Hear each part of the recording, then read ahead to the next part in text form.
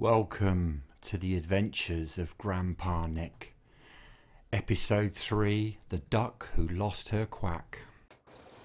Hello, it's Grandpa Nick again. Did I ever tell you the story about the duck who'd lost her quack? Well, it was just like this. I just made a camp. I just got a fire on the go. And Grandpa Nick was just making his favourite tea, when all of a sudden there was an almighty great crash. It came through the trees. I didn't know what it was. Big smash, bang, wallop, crash, right down in the corner of my camp. Massive duck. Never seen a duck so big. Oh, I looked at the duck and I said, "Are you all right?" I could hear just the occasional "Grandpa Nick." I could see the beak was moving, but I couldn't hear what she was saying. "Are you all right?" I said, and she looked very upset. So I said, "Look, come here, come here." She came up right next to me and I said, "Whisper in my ear." Okay. Oh dear. Right, okay. So, what she whispered to me was, she got a sore throat. She couldn't quack. She'd been down the river with her ducklings, her 8 ducklings, and the ducklings had got into trouble. And they got swept down the river. She couldn't quack. So the ducklings didn't know how to find her. What could I do? I mean, this is not the sort of time where I've got to wait and make a cup of tea. I had to think fast. And I got it. I got a blade of grass. I put the blade of grass between my fingers. Let me show you. I put the blade of grass between my fingers, just like that.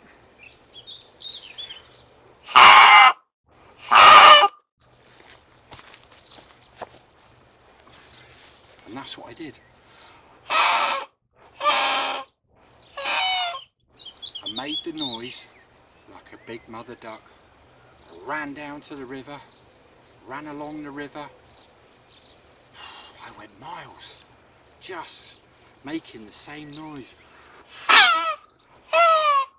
And then just spied them in the corner of the river, just where the river was spinning round.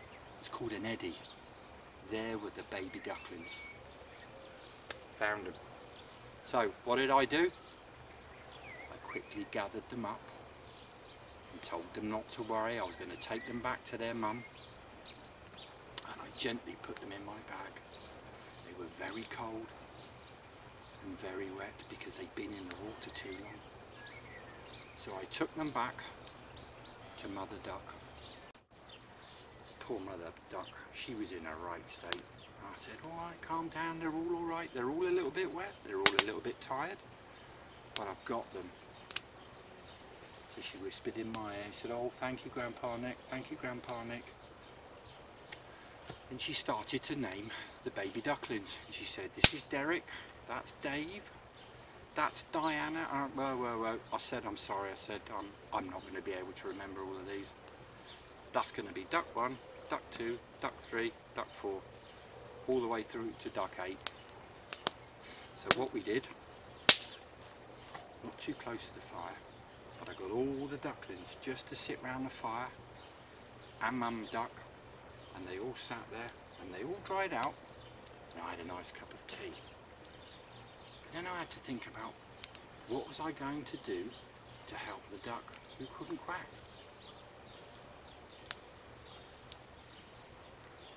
Well, that was going to be a difficult one. It's not like I did with the wolf, where I made him some tea. This was going to take many cups of tea to think about. But then I've got it. Good old Grandpa Nick. So while all the ducklings and Mother Duck were just warming themselves by the fire, I got my trusty knife out. Just remember, Grandpa Nick is an adventurer, so he's allowed to have a knife. You can only have a knife when you're older and become an adventurer. So only use knives if you've got a grown-up with you. So, I've got a little bit of wood. What I did was I cut it to a special shape, and then I very carefully cut a notch in it. Because you see, the thing is Mother Duck, she couldn't hold the grass like Grandpa Nick did. So after a short while, all the ducks and the duckling, they fell asleep. I carried on just making this, and then just as I finished, they all woke up, and I said, Mother Duck, I've got just the thing for you. I said, I realised that, you know, you can't, with your webbed feet, make a noise like a piece of grass, because that's going to be impossible.